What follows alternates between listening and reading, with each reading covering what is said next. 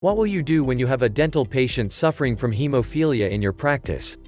What are chances you may encounter patients with various types of bleeding disorders in your day-to-day practice? Initial recognition of such bleeding disorders and their possible systemic causes plays a significant role in reducing potential complications. Bleeding disorders can be classified as coagulation factor deficiencies, platelet disorders, vascular disorders, and fibrinolytic defects. Among these, hemophilia A, hemophilia B, Christmas disease, and von Willebrand's disease are the commonly encountered congenital coagulation defect disorders. Hemophilia comprises a group of hereditary disorders caused due to the deficiency of one or more clotting factors leading to prolonged clotting time and excessive bleeding tendencies that may be fatal.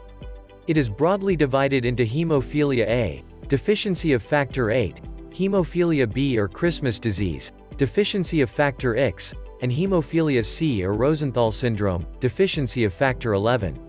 The severity of hemophilia has been classified into the following three forms. Severe form where the factor level is less than 1% of normal, less than 0.01 IU per milliliter.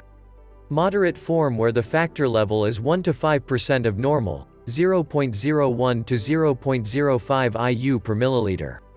Mild form with the factor level more than 5 to 40% of normal, greater than 0.05 to 0.40 IU per milliliter. Hemophilia is characterized by bleeding from multiple sites, frequently manifested in the mouth as gingival and post-extraction hemorrhages. In kids, oral ulcerations and ecchymosis involving lips and tongue are common. Investigations include positive family history or a clinical history of exaggerated bleeding. Response to minor trauma gives a clue regarding the presence of hemophilia A. It's important to give regular oral hygiene instructions to prevent periodontal diseases. You can do orthodontic treatment for hemophilic patients provided the appliances doesn't encourage plaque accumulation. Endodontic treatment is preferred over extraction to reduce the risk of bleeding. Maintaining healthy periodontium is important to prevent extraction, tooth loss, and bleeding. Supragingival scaling can be carried out initially along with oral hygiene instructions, followed by subgingival scaling after the inflammation has subsided. Local anesthesia is not contraindicated for hemophilic patients, and addition of vasoconstrictors can provide additional local hemostasis.